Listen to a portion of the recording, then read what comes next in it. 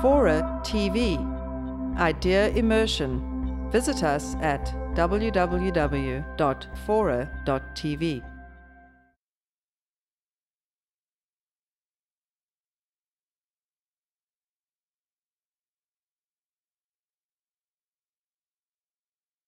The very language that he uses is overlaid by later anachronisms. There are especially four that I want to quickly touch on. They're kind of the 4 C's. Misunderstandings of church, Christian, conversion, and Christ. Church, the word that's translated in our Bibles, church, occurs only once in the Gospels. But occurs all the time in Paul, of course, because he's addressing what we call churches. But the word is ecclesia, gathering. And that's what they were. They were gatherings in people's houses. That's where the brothers and sisters met them. That was so normal that when Paul talks about his brothers in faith and his sisters in faith, he says they are my housemates, oikei, because that's how you met. They were not churches. And they were not hierarchical, they were not leaders, they were charismatic, they were very much spirit-moved. When he writes, he doesn't write to leaders, he writes to the gathering. And these were very democratic, egalitarian gatherings, as you can tell from that baptismal hymn. All are one, all are the same in Messiah. So many people have thought that he was misogynist, because one of those inauthentic letters, the letter to Timothy, has the words, women be quiet in church and just pay attention to your husbands. Well, that's a very late non-Pauline letter. But the problem becomes a little trickier when you see that even in an authentic letter, the letter to the Corinthians, first one, the very same thing is said, women be quiet and pay attention to your husbands. The problem with that is that earlier in that same letter to Corinth, he had said, women, when you prophesy in the gathering, wear a veil. And prophecy was a charism of the Spirit, was a high thing. It was not just talking in church. So there's a contradiction there which is easily resolved. The later one is an interpolation. It's an attempt to make Paul consistent with what they thought was Paul in the letter to Timothy.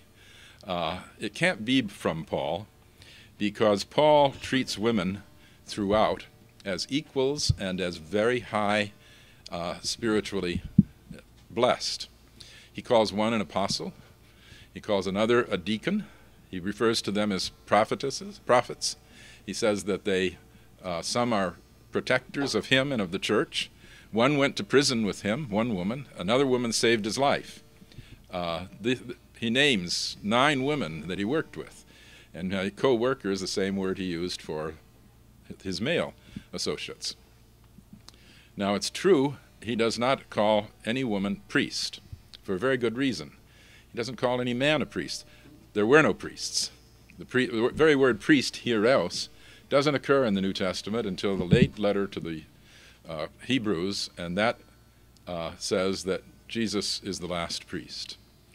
So women held all of the important spiritual charisms in his time. That's not the mark of a misogynist. So our first problem is ecclesia is not church as we understand it. It's not a building, it's not a hierarchy, it's not an institution. The next problem is Christian. That word didn't exist either. Christian is a word that was invented as a denigrative term about the followers of Jesus, and only toward the end of the 1st century. You know, that's often the case, that a religious movement will be named by its enemies.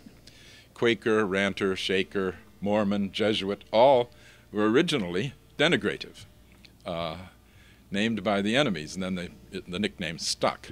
Same thing happened with Christians. There are no Christians in Paul's time. What does he call them? Brothers. Brothers and sisters of the gatherings.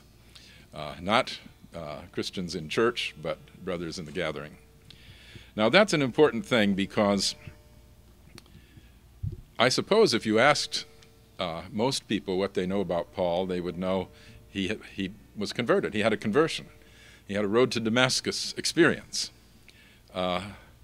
Well, if there was no Christianity, what was he converted to? He never thought that he was a Christian. He never thought that he was converted.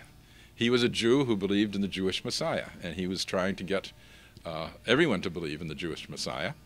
And the way he preached to the Gentiles was out of the sacred scriptures of the Jews. He says, you are the seed of Abraham. He said, salvation comes only from the Jews. He had never left the Jews. He had never become anything else. He couldn't preach from anything but the sacred scriptures of the Jews because the New Testament didn't exist yet. And he never thought his letters would be put in, and he would have hated the idea of if they were ever put in a way that would be contrasted with the sacred scriptures that he knew and taught from and loved.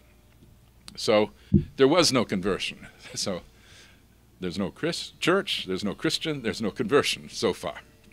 The last of the big 4 C's is Christ.